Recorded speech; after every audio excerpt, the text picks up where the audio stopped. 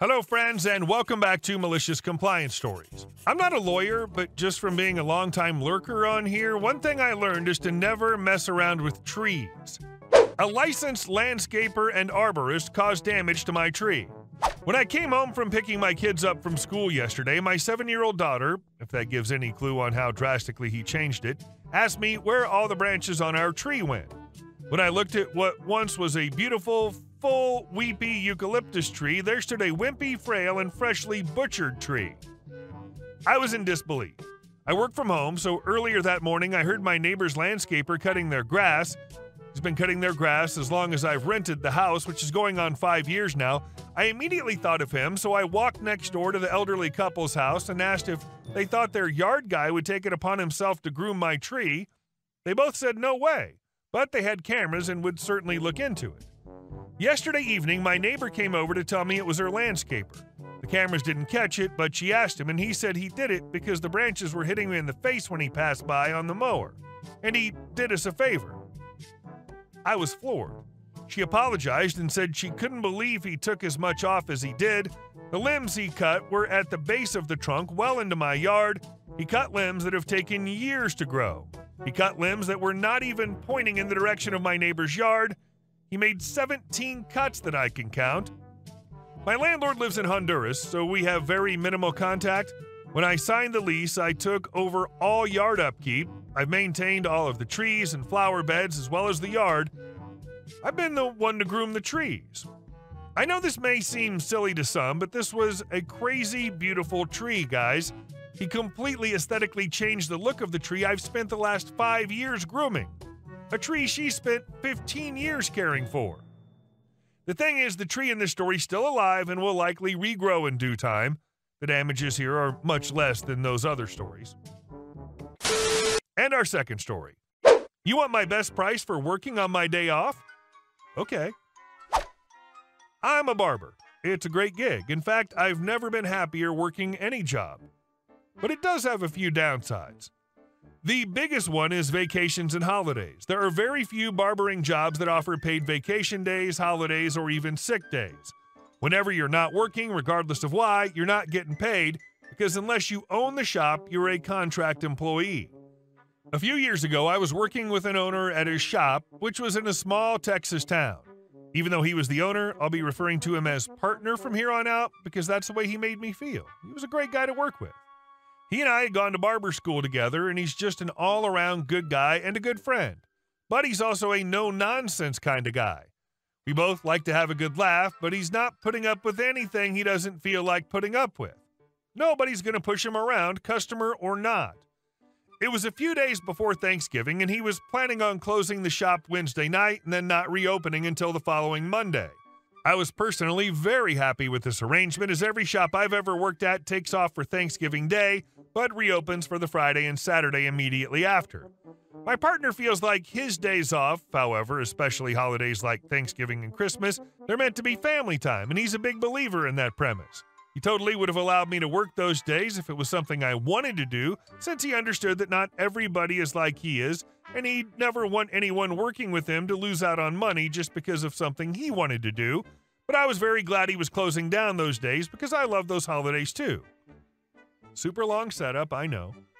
So let's get to the actual story here. It's Tuesday, 2 days to Thanksgiving. My partner and I are both working on a customer when in walks Eye Patch Guy. You'll never guess why we call him that. Go on, give it a whirl. Eye Patch Guy had a serious problem. He told us as he leaned against the pool table in front of our chairs, the barber in his area, a small town north of us, was going to be closed on Thursday, Friday, and Saturday, same as us, and he absolutely had to have a haircut and a shave on Saturday. As it turns out, EPG's barber is a good friend of ours and also went to the same barber school with us. What a coinky-dink. His barber sent him down to talk to us in order to check if maybe we could help him. We politely explained to EPG that we were going to be closed those very same days, and unfortunately we wouldn't be able to help him either. But Eye Patch Guy simply wasn't having none of that. Surely, he tells us, surely one of us could come in and fix him up for the right price. It's at this point that my partner pointed out to him that, besides being closed on those days, both of us live 45 minutes from the shop. Coming in isn't exactly easy. Well, I mean, it's not super hard, but it's definitely a pain in the butt. He then goes on to ask him, what's the big deal about Saturday? We're going to be open tomorrow, and a haircut and shave on Wednesday would probably look almost as fresh as the one done on Saturday, so why does it have to be Saturday? EPG then tells us, I love to go to the casinos in Shreveport, Louisiana, but before I go, I always like to get a fresh haircut and a shave that same morning. Makes me feel extra fresh and relaxed for when I get there. It's a tradition thing, for a little bit of luck. Plus, it may only be a couple days difference, but when I go, I want to look as clean and bright as a new penny. He actually said that crap. My partner looks over at me to see if perhaps I might be interested in coming in, but I'm already shaking my head no. I'm sorry, my partner tells him, but we've both been looking forward to spending time with our respective families on those days, and we won't be able to help you. Well, you must not like money then, Eye Patch Guy angrily shouts at us. Everywhere else I go, barbers have done this for me. I get this kind of thing all the time. Now, this is obviously not true, since, as you may remember, his personal barber had already turned him down for the same request, but out of curiosity, neither of us mentioned that to him. No sense making him madder than he already is. Instead, my partner switches off his clippers. Now, I should mention, and this is something I learned after many months working with my partner, whenever he switched those clippers off while he was still in the middle of a cut, some serious crap was about to go down. Meaning, he was about to say something pretty bad, or hilarious, or both. You know what? He started, you've talked me into it. For the right price, I'd be glad to get up during my holiday with my family, drive an hour and a half round trip just so I can give one single person a haircut and shave, and I'll even go the extra mile to ensure that it's the best haircut and shave you've ever had. Now that's what I wanted to hear, Eye Patch Guy said, brightening in anticipation. How much we talking? $350, barked my partner in all sincerity. Eye Patch Guy just sat there, leaning up against our pool table in stunned silence. Both of us kept waiting to see what he would say. Even the 5 or 6 other customers in the shop were eagerly waiting to hear his response. After about 60 arduous seconds in complete silence, EPG finally straightened up and, without so much as a peep, made for the door. Because I really like money, my partner shouted at him just as the door started to close behind him. Considering the time it takes to drive there and back for one customer, $350's reasonable, honestly. And our next story. Karen is trying to poison me.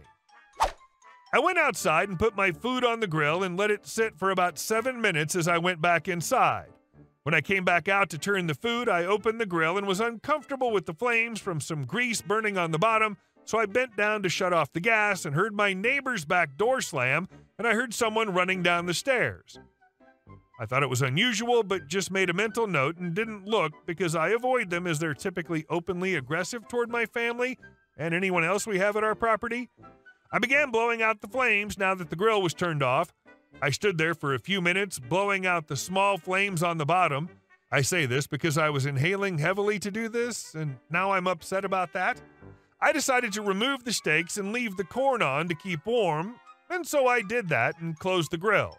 When I closed the grill, I was face to face with my neighbor who was spraying pesticides called 7 directly at the backside of my grill, roughly 2 feet from my face. I was shocked, but it took me a few seconds to process, and as I was walking back into my house, I was putting together in my mind what she was doing. I waited inside a few minutes to see if she would finish spraying her trees. Maybe 3 minutes later, I looked out the window and realized she was gone. I immediately went back outside to remove the corn from the grill, and as I did this, she came back outside in the same fashion, slamming her door and actually running down the steps. I could hear her feet on the steps. She began spraying directly behind the grill again. At this point, I confronted her and asked what she was doing and asked her if she understood that she was spraying chemicals into my food. I began filming on my phone at this point. She states on the video that I should move my grill. I lost my temper and began telling her what I thought of her. I yelled at her for about a minute, and all the while she continued to spray chemicals at the grill, pretending to be spraying her trees. She clearly understood that she was spraying toxic and highly flammable chemicals at the grill while I was cooking food for my family. I informed her that I was going to call the police. I said loudly, "You tried to poison my family." She answered back, "You got that right." I asked her, "What did you just say?" And she said, I told you to go ahead and call the police. And I said, no. I said, you tried to poison my family, and you said, you got that right. She laughed and shook her head, and I went inside to call the police. I had to throw away nearly $80 worth of food because of this and order takeout for my family. The grill, $1,200 retail, is not usable. Weber Grill Company says I can use the cleaners to clean it, but it has to be boiling water and there's special cleaner. The grill could have exploded. I could have served that food to my family and poisoned them. There's so many terrible scenarios that could have happened. Might want to invest in some security cameras. It's harder to deny when somebody's trying to be sneaky or something and LEO has something tangible to see other than what they may perceive as two neighbors being jerks to each other.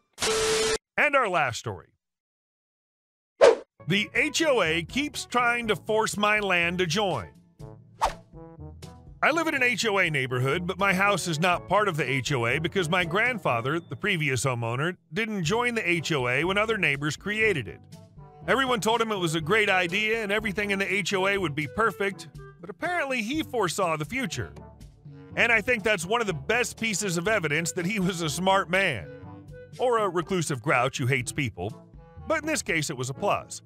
He resisted joining the HOA all his life, and then I inherited the house with the task of resisting joining the HOA. The HOA board comes to my house not even a month after my grandfather died and I owned the house.